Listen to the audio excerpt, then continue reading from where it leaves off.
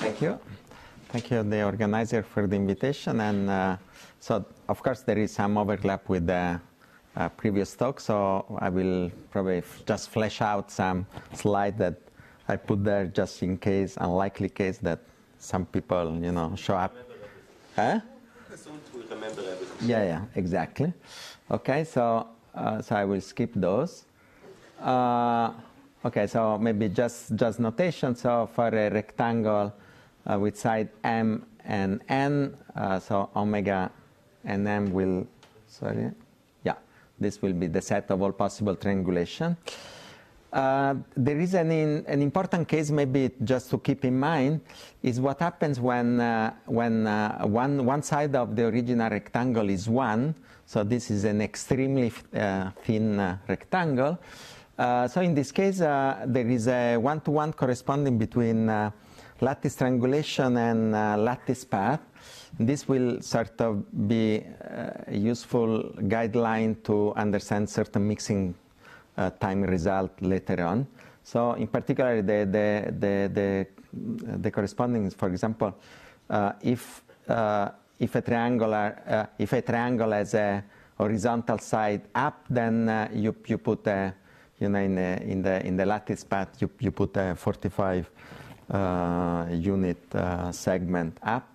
And so, for example, here we have 1, 2 up, then 1 down, up again, etc. Okay, so this is a corresponding between these two objects. And so when we will run some Glauber dynamics on the triangulation, in this very specific case, this will transfer in the usual mountain valley dynamics for lattice path. Yes? Sorry?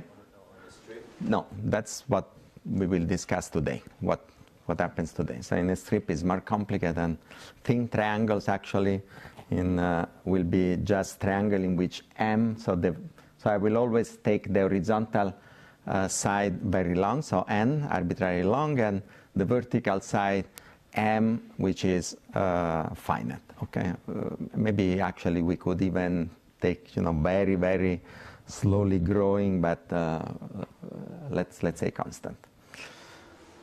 Okay, so Alex already outlined this difference, but I want to do it again because this will explain certain complication that we have when studying the mixing time of the Glauber dynamics with respect to spin model. So each edge of the lattice triangulation as a midpoint, and this point is fixed, is deterministic. Okay, so if when you assign an edge to a midpoint, it's like assigning a spin.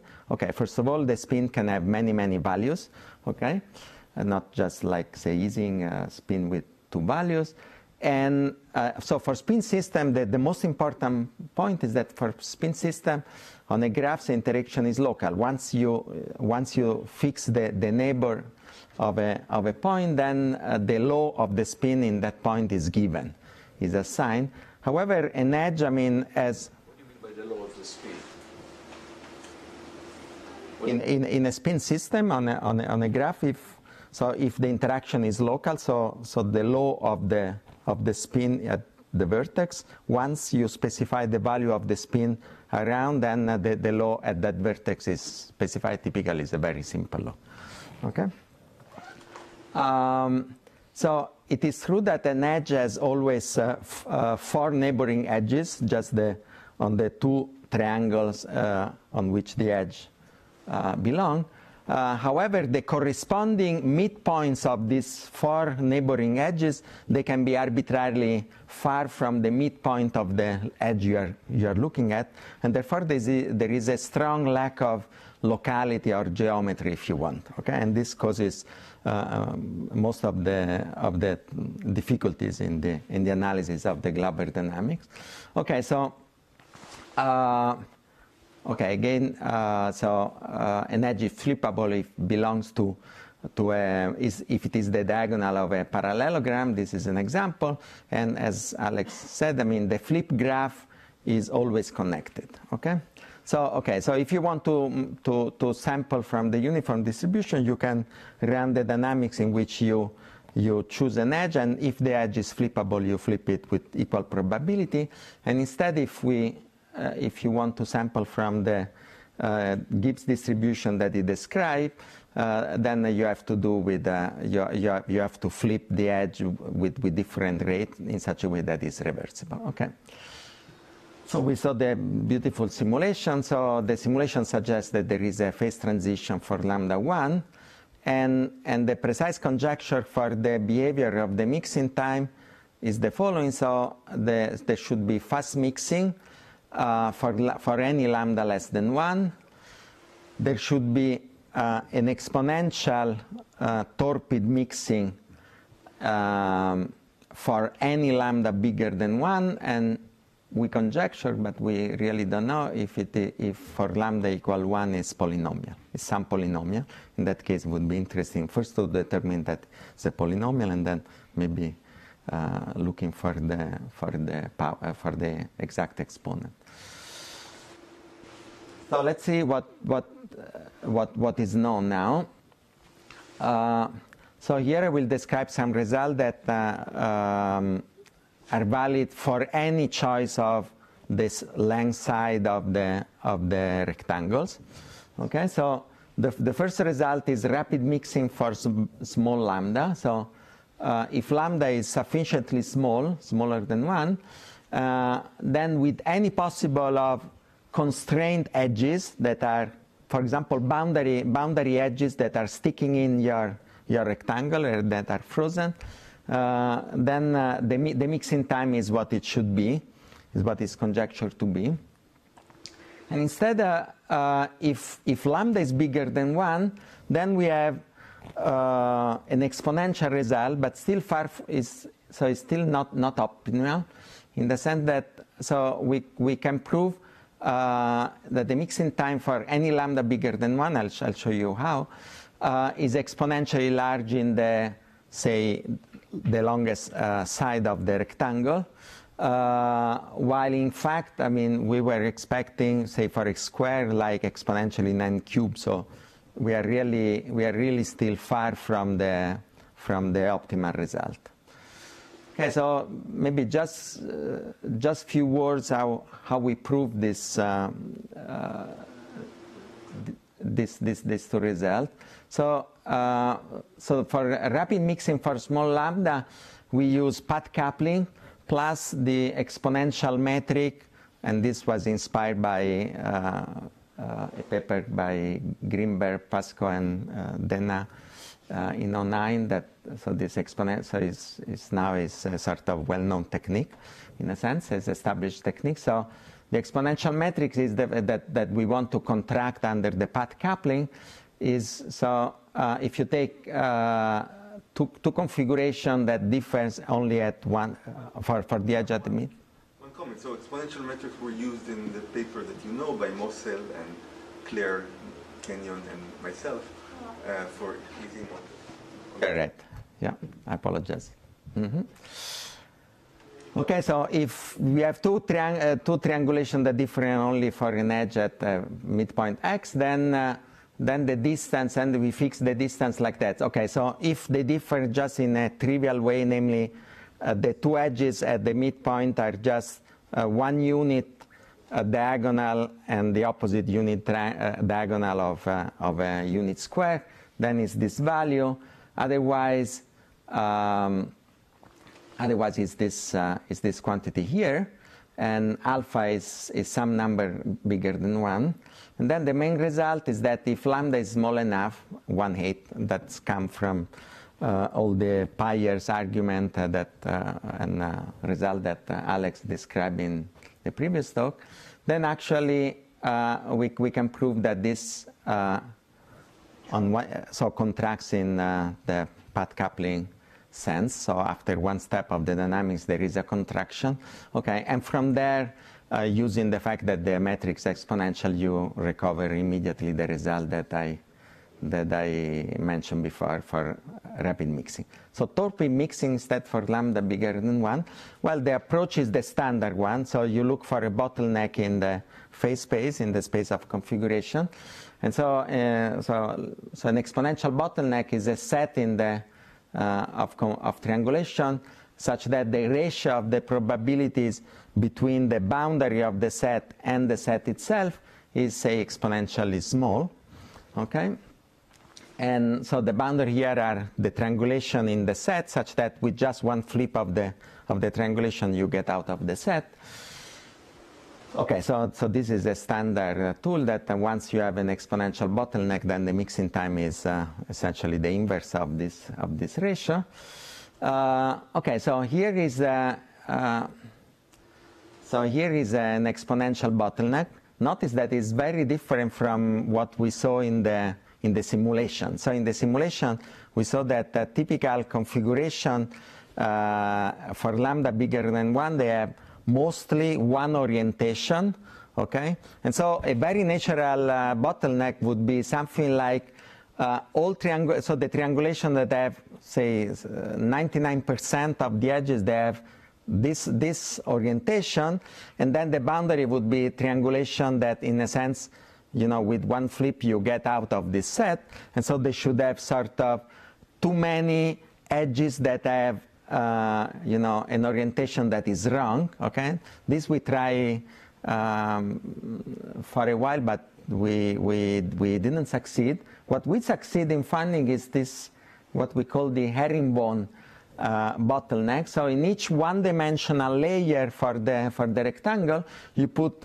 edges with say positive or negative orientation, like in this pattern, like the, you know, the coats for the you know, men's coat. Okay, and so here, I mean, so this is really an exponential bottleneck, because if you take a triangulation that has this shape but is at the boundary, namely with just one flip you can get out of the set, then this means that this triangulation has a vertical edge in one of the layers. Okay, and just by turning this edge you get out of this herringbone pattern. And then you can, so using this observation, you can compute the cost, the probabilistic cost for having an edge that is vertical somewhere. So if the edge actually is vertical and is sort of in the middle of a layer, then the cost would be exponential in n square, negative exponential in n square. But actually, this vertical guy could be also like at the beginning. Then the cost is only n, okay, and this gives the result that was mentioned here. Okay, so actually it is an open problem even to understand what is exactly the shape of the ground state, namely ground state, you know, the triangulation with the longest possible length. Okay, so is an interesting problem that is open. So even if you could work out the other test function for 99% of placing, Mm-hmm. still give e to the max n of n, right? Because potentially it will be very close. Yeah. We have an improvement for thin rectangles later on, so I'll show that. Okay, so thin rectangles, namely rectangle in which the vertical side is constant compared to the very long horizontal side, they should behave similarly to the one-dimensional case. Okay, so the one-dimensional case correspond to this lattice path, and the dynamics there is well understood, and this is the situation. So if m is 1, so if lambda is less than 1, then the mixing time behaves really like n square. If lambda is bigger than 1, then it's exponential in n square, and if lambda is exactly 1, this was you can solve it by various methods, but say you can use the coupling method by Wilson, which is very precise apart the constant factor, and then the mixing time is n cubed log n. Okay, so Okay, so what are the results for thin rectangles? So when m now is not 1 but constant, okay? So unfortunately there is no longer a representation like with using lattice path, okay? So situation is really gets much more involved. And the result is the following, is that so for lambda less than 1, mixing time is like n squared, exactly as it should be. For lambda bigger than 1 is again exponentially in n squared, but the exponential rate deteriorates when m increases, okay? And however, we don't know anything about the case, even for thin rectangles, we don't know about the case lambda 1. Okay, so at the sort of high level description of how to prove these two results. So so here we use again the bottleneck approach. Okay. However, here now we can improve and get the exponential of n squared. Okay, accepting a deteriorating rate 1 over m.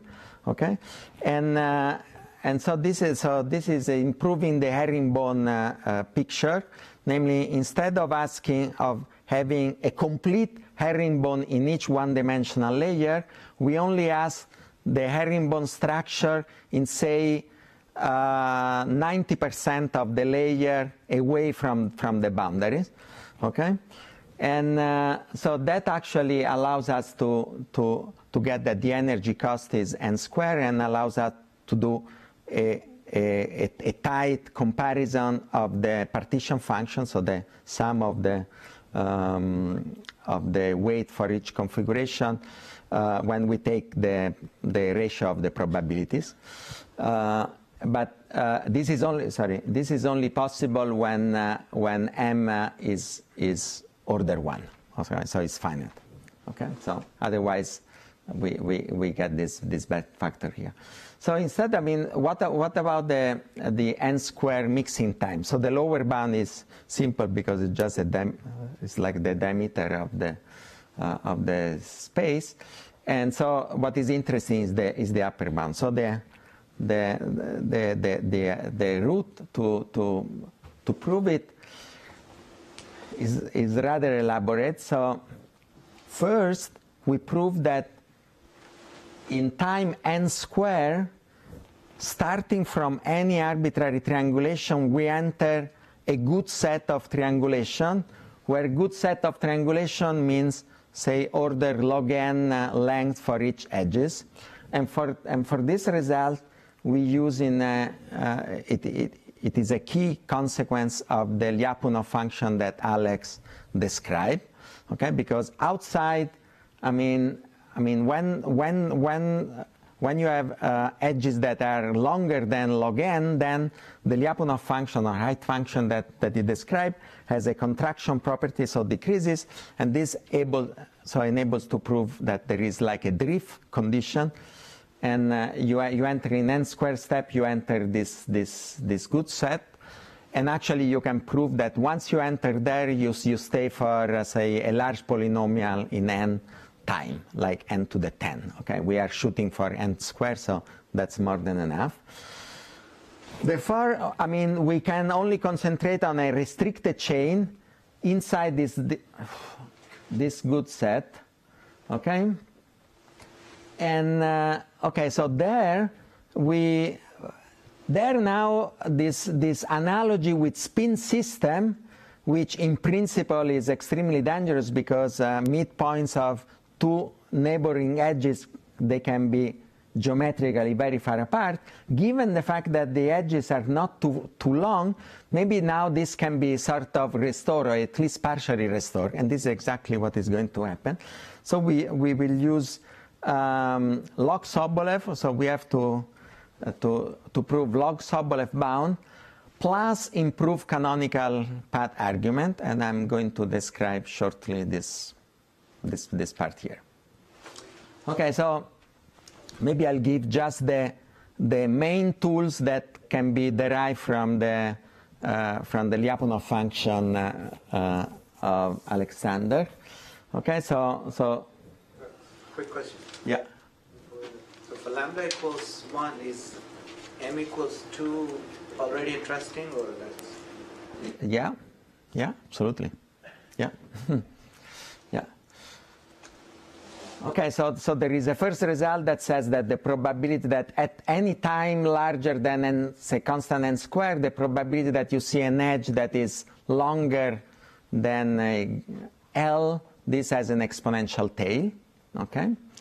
And then, so the second lemma actually also in presence of arbitrary constrained edges, and that is important because when we will study the Lox-Sobolev constant for this system, typically boundary condition enters and one has to take sort of the worst possible situation, and therefore we need tools that hold also in presence of fixed edges that we call constrained edges.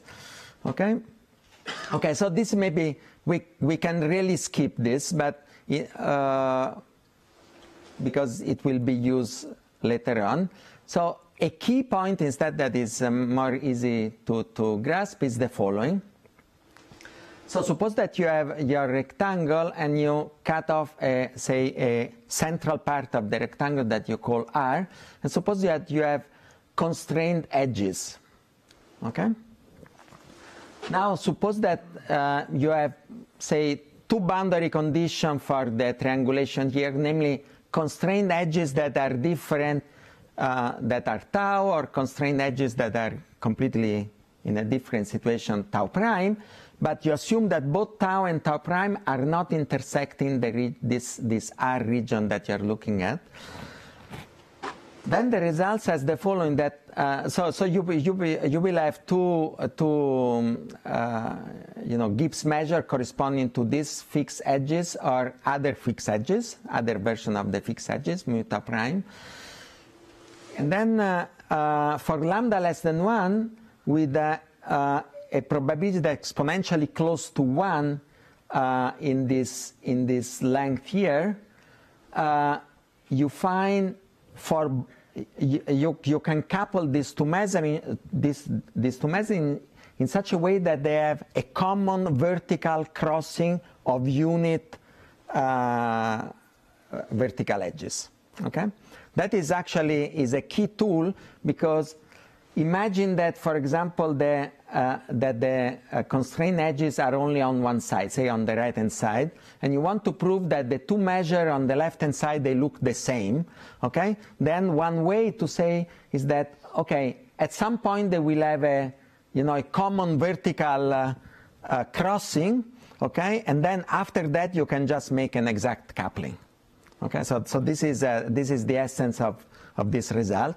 Okay, so this will, this lemma will allow us to implement this rough idea. Okay, so back to the finger triangles. Okay, so the first step is a burning phase. Okay, that lasts n squared. Actually, takes most of the time. Okay, so you start from any configuration, then using this tool from the Lyapunov function, you enter a good set and you stay there for a large amount of time, say n to the 10. Okay? Now, given the structural property of the triangulation, the original unconditional measure and the measure and the Gibbs measure condition to stay in this good set, they have very, very, very small variation distance. So it is actually enough to prove that the restricted chain mixes inside this set in a time that, say, is little o of n squared. So much smaller compared to the burning time. Okay. Okay. So step 2, of course, at some point we have to prove some spatial mixing, call it strong spatial mixing maybe. Okay, so the situation is the following. You should only concentrate, so forget about this V0, V1, V2, V3. Just look at V4, and we have this left and right rectangle. So imagine that you have your rectangle here, okay, and you fix, say, a configuration of edges here. you fix maybe another edge configuration in the same rectangle here that is not drawn, okay? And you want to you want to compare the two marginals of the corresponding measure on the left rectangle, okay? Well, because of this result on the high probability of having a vertical crossing, actually what you can prove is that the two marginal, given this boundary this edge configuration here or here, the two marginal on the left, they are very, very close. Actually, they are very close in a very strong sense. I mean, the relative density is very close to 1. Actually, it's exponentially in this distance close to 1. Okay, so that's a key input to attack then this logarithmic Sobolev constant. Okay. What was the size of that last polygon? Yeah, for example, yeah. Morally log, okay, but yeah, just to be safe, we will some polylog. Okay, so how to prove the logarithmic Sobolev constant for the restricted chain? Okay, so at high level, we use this halving procedure that has been used also for spin system, many different settings. Okay, so in a sense you want to go from scale n to scale n over 2, then n over 4, etc., up to a scale that is like polylog, and there you stop and try to do maybe something else. Okay, that's the pattern of the proof. So the standard the standard method is the following: you take your initial scale n, you divide this in approximately 2 rectangles of length n over 2, but they have a little overlap, say polylog, okay, or say log, even large constant log. Okay, so lambda 1 is to the left, lambda 2 is to the right. Now, the spatial mixing property implies that if you compute the entropy of any function, non-negative function, the entropy approximately factorizes, and this is a null result by Chesi. And actually, so factorize like that. So it's like the average of the entropy here plus the average of the entropy in this other rectangle, okay, and there is a very small correction factor, okay. So once you have a quasi-factorization of the entropy, if you look, for example, at the entropy of lambda 1, this is on a scale that is roughly n over 2, okay. So that immediately suggests that there is a multi-scale analysis, okay. Okay, so very quickly, so this is the Dirichlet form, this is the transition matrix for the chain, that's the entropy, and the logarithmic Sobolev constant is this supremum, and the standard result that the mixing time, so I put a tilde just to say that this is for the restricted chain in the good set, is the logarithmic Sobolev constant time a correction that is log. So if you prove that this logarithmic Sobolev constant is n to a power less than 2, then certainly you're done. Which is, so actually our result is this one, and therefore the mixing time in the good set is occurs on a scale that is much shorter than a square. Okay.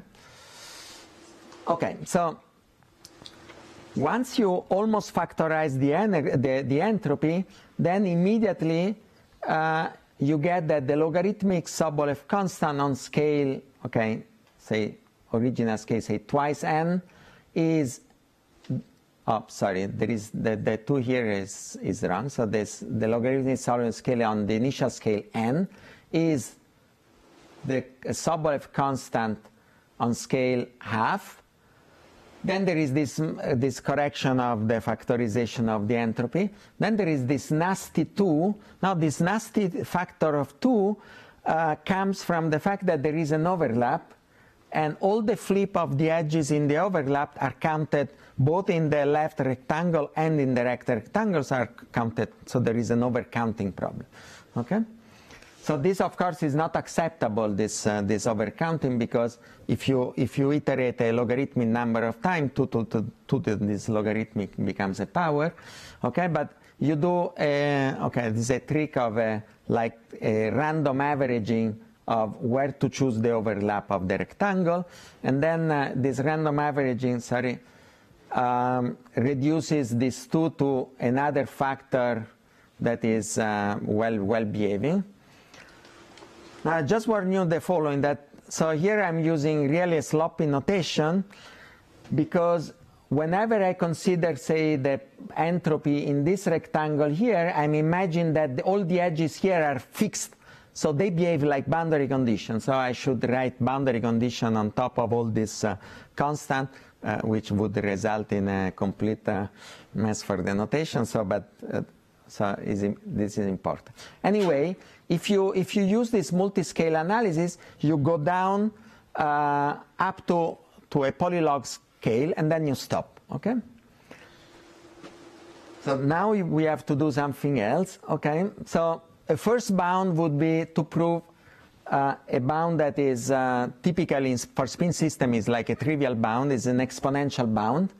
Okay. So actually this is not difficult, but it's not sufficient because the exponential of a polylog is too bad for us. There is another obstacle, is that once we start conditioning on in scale, when we get down on scale, on the final scale polylog, there are many constrained edges sticking in that comes from the highest scale through all the scale, through all the intermediate scale.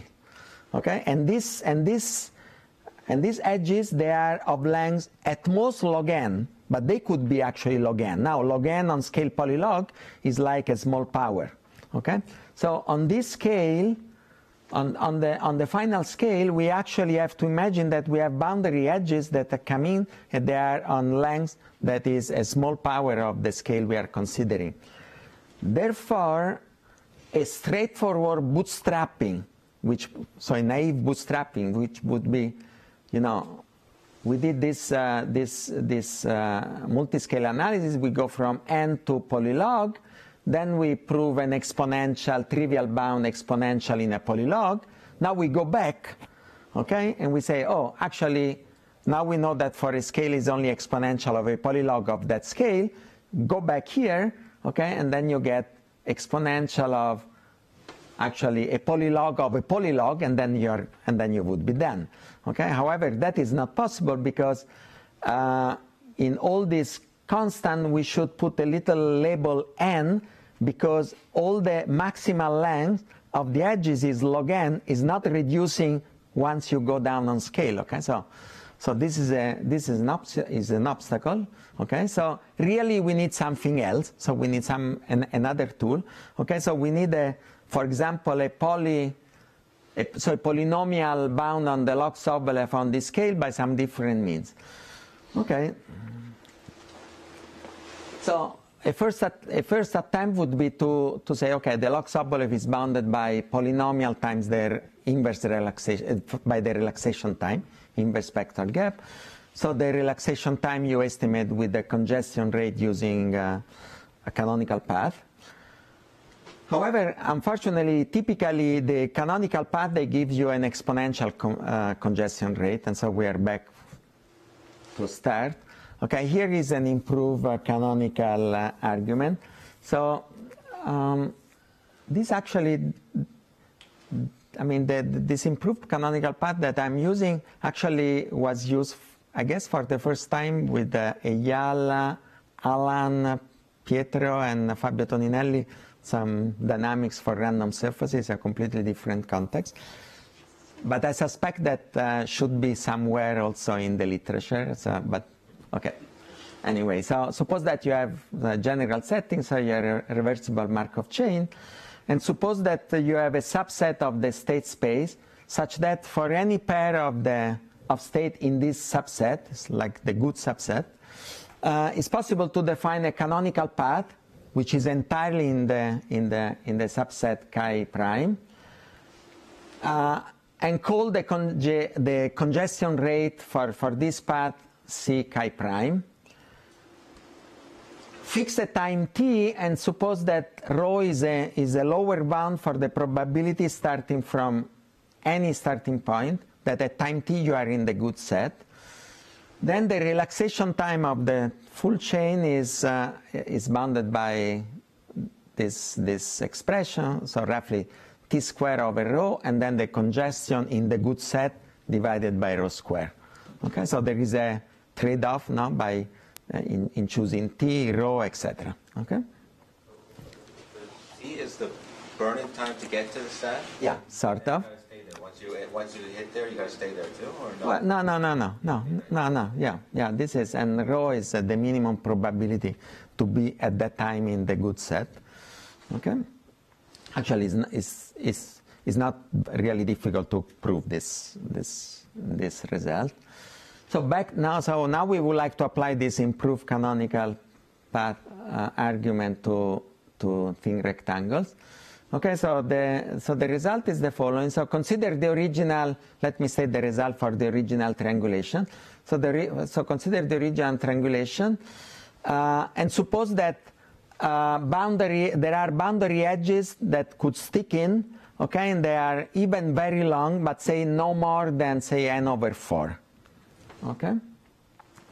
Then the relaxation time is actually polynomial in n, not maybe the right power, not 1 or 2, but say a polynomial. And then the corollary of this theorem, of course, once you apply this theorem to the scale polylog, you're done.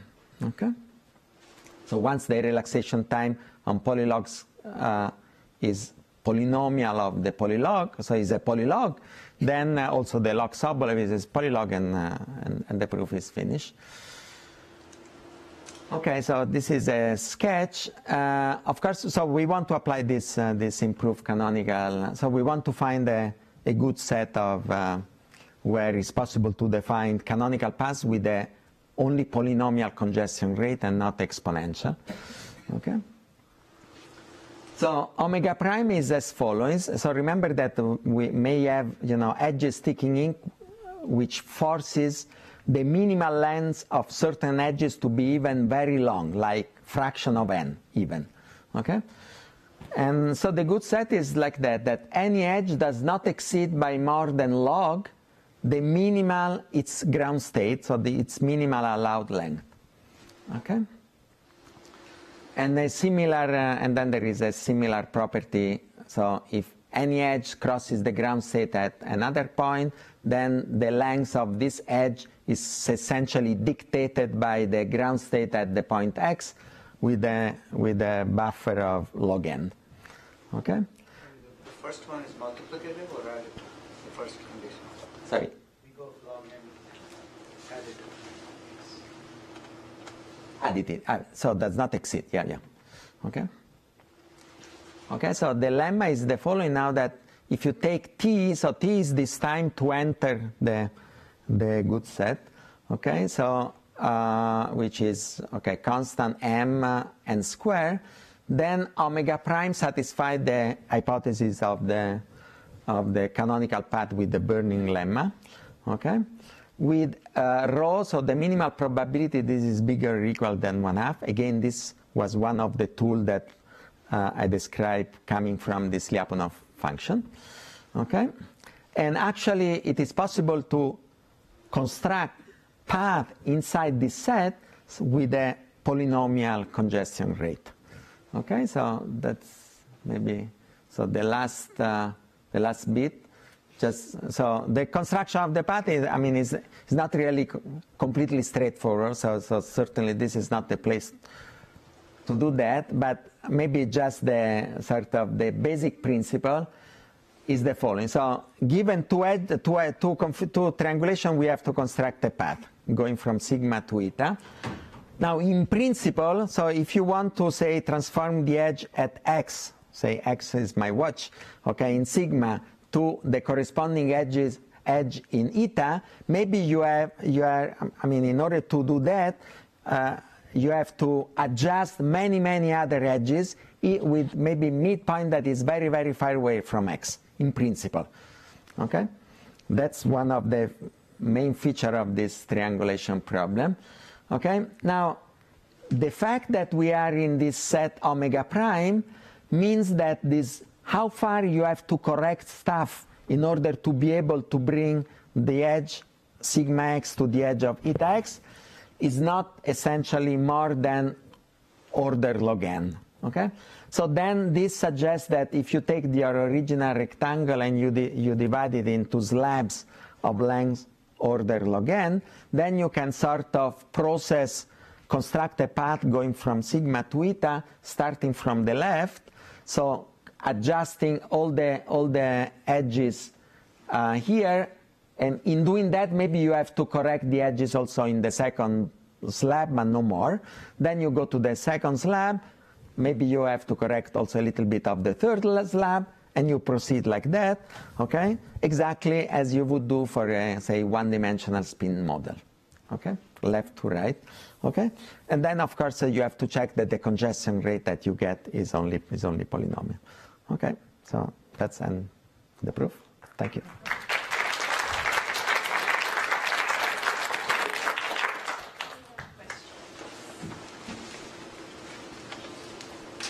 So I'm not sure if I understood correctly. So how do you get this stroke spatial mixing? Sorry? How do you get this stroke spatial mixing? This stroke spatial mixing you're using? So the spatial mixing. So maybe the main result is this one. So I'll show you again. Is this? Okay. So imagine that you have a rectangle. Maybe I can just draw on the board. Yeah. So the rough sketch is the following. So you have a rectangle and you examine a central part here. Okay. Okay. So suppose that you put boundary condition or you condition on what you see here. Okay. But none of these edges they touch this guy. Okay. And suppose that you consider another version of the same problem. Okay. And here there are some different edges, okay? What you can prove is the following, using the technique of Alex, is that so there is a coupling of these two distributions such that with high probability in this intermediate, in this central rectangle, they share a vertical crossing of edges. Once they share a common vertical crossing, then you can couple to the left with the identity coupling. Right? That's the, yeah. Typically in, say, I don't know, say spin system, a property like that is enforced but using like pairs. So you need some extreme value of the parameter. Okay, so it's remarkable that here, thanks to this Lyapunov function, it's possible to get that up to excluded, of course, lambda 1. Yeah, that's very